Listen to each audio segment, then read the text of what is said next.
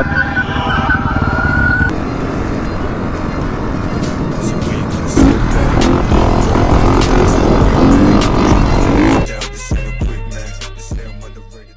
Herzlich willkommen zu einem neuen YouTube-Video. Heute wieder gemeinsam mit Maurice. Was geht ab? Wir werden jetzt so einem kranken Bike-Life-Typen von hier aus Miami fahren. Der borgt mir dann ein Bike für heute, irgendein Dirtbike. Mal gucken, was es wird. Tja, dann machen wir ein kleines Ride-Up mit denen. Wird auf jeden Fall wild, glaube ich.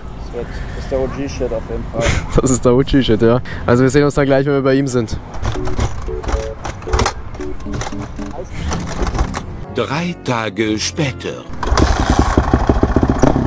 So Freunde, ich glaube wir sind jetzt hier.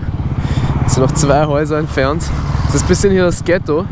Also ich hoffe, dass jetzt hier nichts passiert. Er meint, pull up. Nicht, dass wir gleich erschossen werden, weil wir auf einem fremden Grundstück stehen. Also ich glaube, in manchen Bundesstaaten ist es gesetzlich erlaubt, jemanden zu erschießen, wenn er auf deinem Grundstück ist. Echt? David meinte das, ja. What the fuck? Vielleicht pullt er ja auch ab mit so einem Truck mit 2 Bikes hinten oben. Das wäre wild. Diese Pünktlichkeit, so ja, lass dann treffen. Ja, okay, noch was, okay, noch was. Ja, das ist Amerika. Ja. Wir hatten eigentlich ausgemacht, glaube ich, 2 Uhr. Dann waren wir, ja, um 2 Uhr bei der Tankstelle, dann schreibt er 3 Uhr. Dann sind wir Dunkin' Donuts gefahren, jetzt sind wir hier.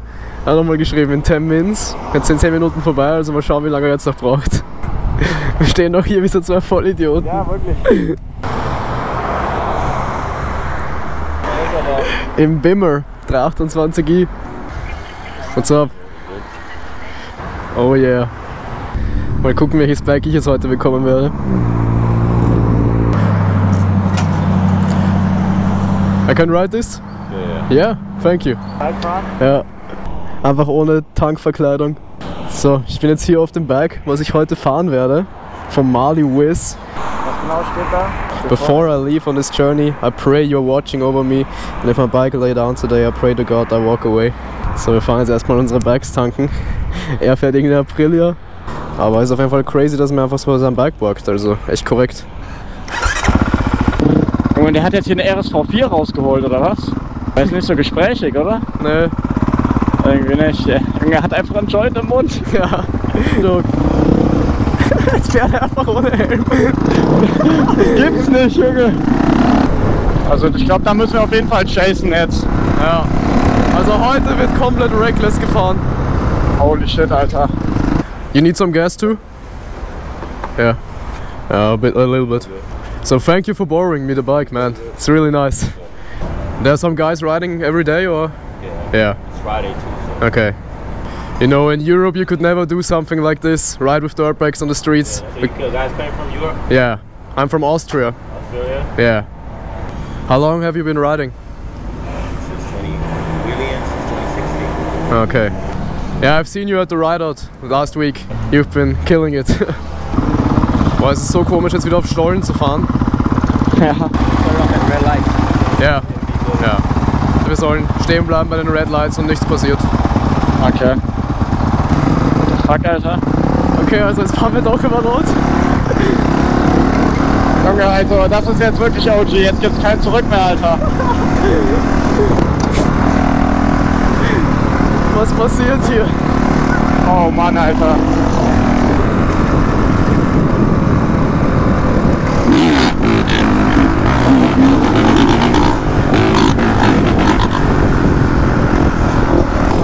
Das fährt sich geil, das Ding.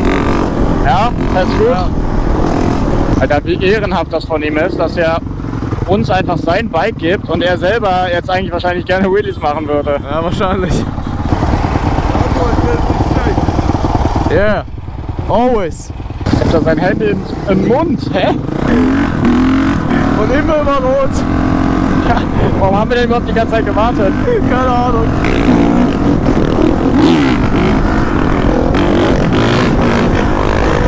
Aber er fühlt es auch voll, dass wir jetzt hier mit ihm fahren.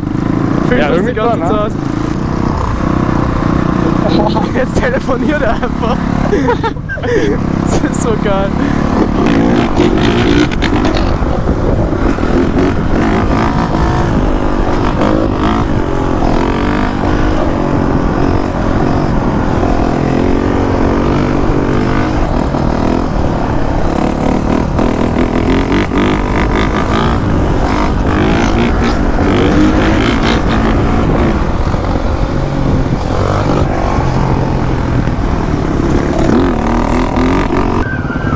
Scheiße. Was geht jetzt ab? Heilige Scheiße. Kurz Herzinfarkt bekommen, ha?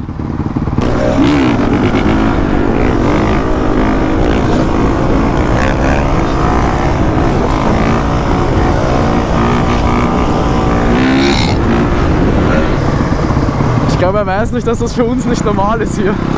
Ja, er denkt wahrscheinlich so, Junge, mach doch einfach, du dummer Spaß. Ja.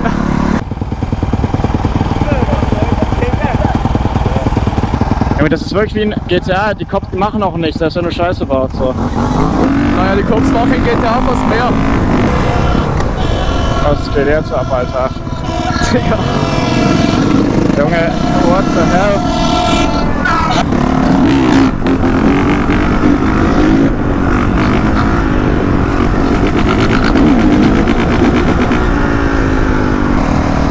Es sind überall Cops, ne? Ja, das ist crazy, Alter. Überall. Also ich muss schon sagen, was wir machen ist schon echt sketchy und heftig. Also macht das bitte nicht daheim nach, das ist alles hier zu Testzwecken. Eigentlich nur eine Dokumentation. Wir filmen eine Dokumentation. Also Regel Nummer 1 hier, never stop for cops. Und wenn ein Bike den Geist aufgibt, Bike liegen lassen, zu Fuß weglaufen. Das ist wirklich deren Lifestyle, ey. Ja.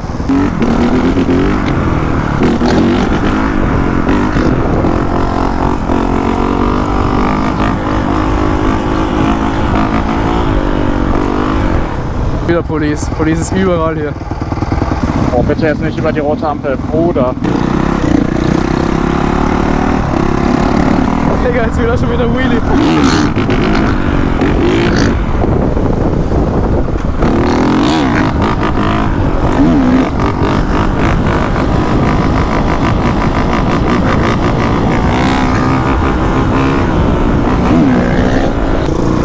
Hier ist schon wieder Polizei.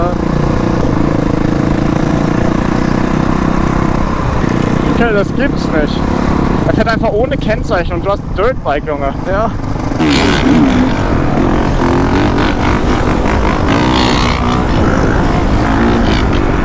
Ah, fuck, Alter.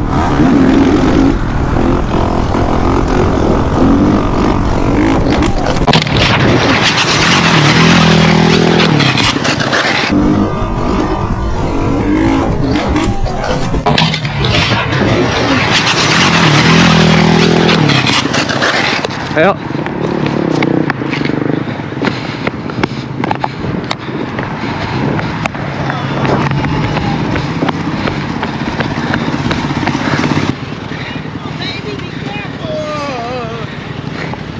Ne, schadet nicht.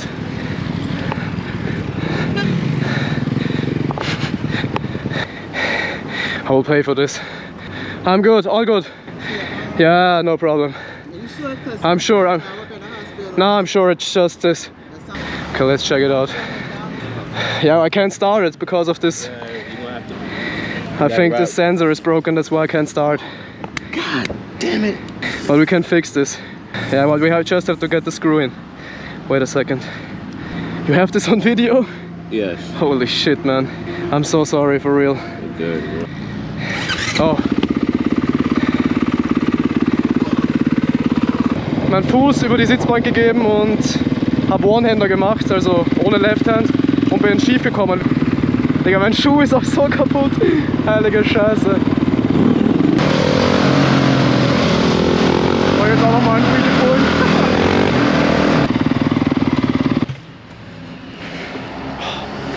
I think the handlebar is a bit bent, or maybe just this. I mean, just make a list and you buy Yeah. for new. Everything else was good. Yeah, just tell me how much everything is, and we'll give you the money, if that's okay for you. Yeah? 6,5 Stunden später. So, wir haben jetzt hier das Ganze beendet, er fährt jetzt nach Hause. Es war auf jeden Fall ein sehr wilder Ritt. Ich habe ihm jetzt ein bisschen Cash gegeben für den Fail, also es war alles cool, er war komplett nett drauf, also kann man echt nichts sagen. Wir werden jetzt nach Hause fahren, ich werde mal gucken, ob das hier nichts Fatales ist. Papa David ist schon böse auf mich. Bisschen. Nein, alles gut, hat seinen Helm an. Ja, wenigstens das. Also mein Helm schaut echt nicht gut aus. Also wirklich, Foto einblenden. Freunde, zieh deinen Helm an. Das ist das Wichtigste, was es gibt. No joke. Ein Brillenglas verloren? Ja, es lag auf der Straße. Ich hatte es kurz in der Hand, aber dann habe ich mir gedacht, fuck it, wenn die Polizei jetzt kommt, lieber safe. Weil die Polizei war auch direkt hinter uns. Die waren so 5 Autos hinter. Ja, die haben sogar gesehen, die haben safe gesehen, wie ich gecrashed bin. Aber sie sind einfach weitergefahren. Der Crash sah so brutal aus, der hat es mir gerade auf dem Handy gezeigt, Ja. Junge, der war echt schnell. Ja, also macht das auf jeden Fall nicht daheim nach, das war alles für dokumentarische Zwecke in diesem Video. Manchmal passieren halt eben Fails, genauso wie in jedem Sport. It's part of the game. Ja, it's part of the game, genau. Also ist nicht, weil wir hier irgendwie nicht aufpassen oder so, aber trotzdem, ride safe guys und wir sehen uns im nächsten Video wieder, wenn es wieder heißt...